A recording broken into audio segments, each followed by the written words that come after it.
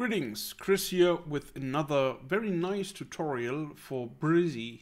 Today I'm going to show you how you can improve your SEO and the usability of your websites in combination with Brizy and two other free plugins and the usage of global blogs.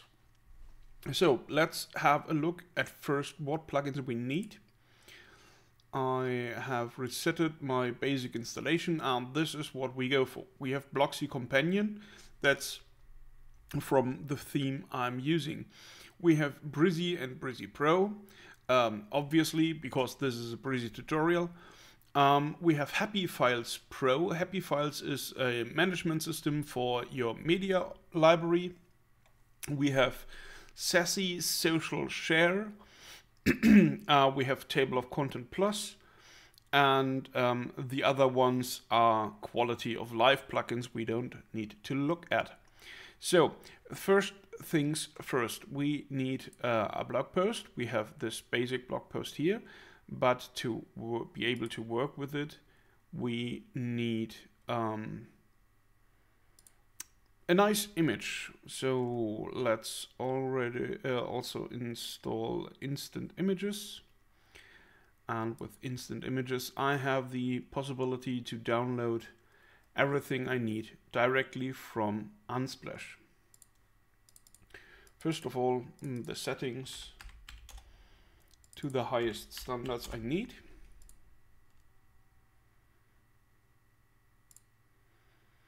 So and now we need something nice. Why not that bike? Oh, this one looks nice too. Okay, now we have our image. So let's put it here into our featured image.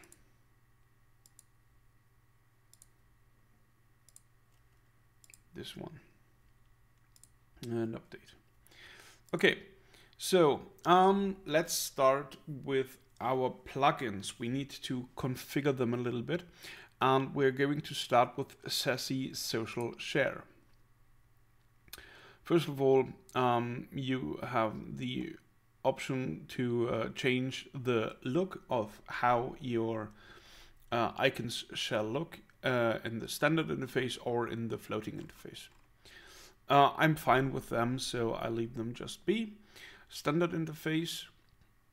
This is important. URL of the web page where the icons are located. That's active by default.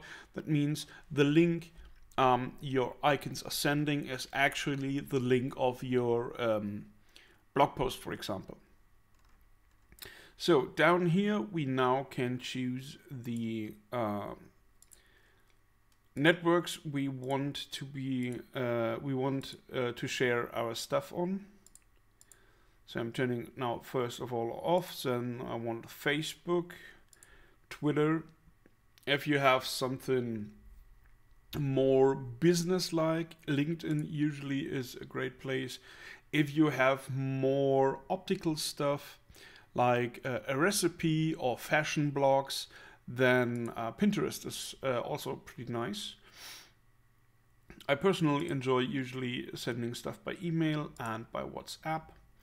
And well, again, if you have optical stuff, Instagram usually is a nice thing too. What's also important down here in the position where to add your content, we lift the check mark here so we don't show it anywhere because I want to work with shortcodes. So I also turn off the placements here. I don't want to have it standard installed on posts and pages. Like I said, I want to use the shortcode. So this looks good. Now floating images, we don't want to use them either, so I'm turning these completely off. Save change. And here you have the option, if you want to have a share account, you can add your Facebook ID and stuff like that. I'm not going too much into the detail of this plugin. If you want to use it, if you want to learn more about it, as you see, you also have the option to pay for it. So if they want to have money, they should make the advertisement. Last thing, which is very interesting or important here, the shortcode. So we click on this link and then we get to the documentation. And there I'm just copying the shortcode in. We will need that later. So the second plugin we need to configure is our table of content plugin. Here you see it show when, only when at least 4 images, 4 different headers are seen. I want to turn it off for posts and pages, because again, I'm going to use my shortcode for it. So here you can change the text, contents, show hide, is okay. What's important here under advanced, usually turn off your header 1. The header 1 usually is just one time on the page, and that's usually on top, but sometimes it's annoying because the plugin starts to add numbers to your paragraphs, and if it always starts with the main name of the post, it's personally, I think it's annoying, so I usually turn it off. You can leave it on however you like. So after we have now configured table of contents and Sassy social share, let's jump into our post. Here we have our hello world post. I already added some text to it, so I don't have to bore you with creating content.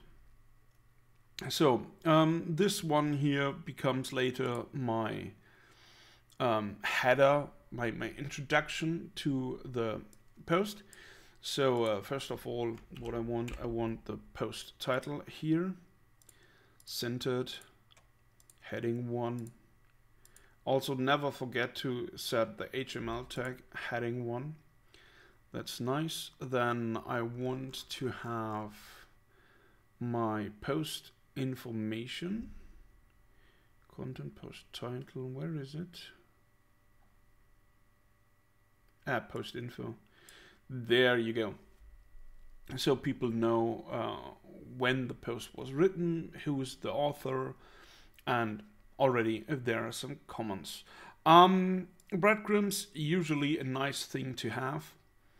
It helps a little bit with your SEO. There's no real information about how much it impacts your SEO, but honestly, why would you not use it? That makes no sense. So I'm going to choose my featured image as the background image, want to have it animated, and to lead to my blog post, I'm going to use one of the lower dividers and use the background white. So I start here also putting my overlay, the background always to white. That's good. And now comes the interesting part, why we are all here. Well, I'm making this video, you're watching this video. I'm using now a button, and here I want to show a pop-up. And in this pop-up, I want to have my sharing options and I want to have my table of content. So that people know this button is important, I'm writing it in, the table of content. And let's create our pop-up. And I'm using the blank block. First thing we want to do is hide the overlay color, because people should still be able to read what we have to say here. Another thing very important is scroll page behind, so people don't get stuck to when they open your information. And what you don't want to have is to click outside to close. We want to show a close button, so we now have to look for it. Here it is, because in the blank section it comes in white, and we have a white background, so it's a little bit hard to spot. So now I have it purple, enlarge it a little bit. Well, 24 things fine. Next thing, what we want to do, we want to change the size. I'm choosing the percentage, and there I jump to 25%. So this is the size of our pop-up. And now what we are going to do, we are going to drop the shortcodes section element in here. And there I'm pasting the shortcode I took from before. And now we squeeze this thing down to about 15%. And here I want to show my table of contents, and there the shortcode is TOC. So that's that. And I want to have my pop-up right on the right side here. So with that thing done, I'm happy so far. Let's update. Oh, I forgot something. This one should be on top. So there you go. This now is our post title. Let's update. And the nice thing is, since we are using dynamic elements up here, I can make this one a global one. And so every post, I just have to, in a new post, I just have to drag this one as a global header in, and all my posts will look the same. That's pretty neat. So let's update this one here, and let's show it in the Brizy theme template. Okay.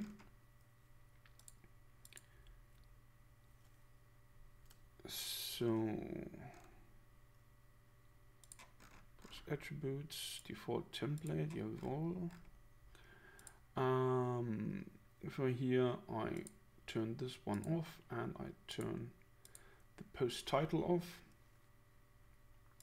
These are just cosmetic things. You can have it however you wish. So after we changed all these things, let's have a look how our post will look now. There you go. One thing I usually forget, because I'm resetting this theme all the time, changing the permalinks to post name. So let's again have a look. So this now is my header, and you see it works nice. It scrolls a little bit slower than the background, so parallax is working. And now if people click here, table of content, bam, there you go. Here you have your sharing options, and here you have your content. People can click it, and they jump instantly to the settings you have set here. If you want to have a smooth scroll there, you need another plugin for that. So we go to add new plugins and type in smooth scroll. And then I usually use this easy smooth scroll links.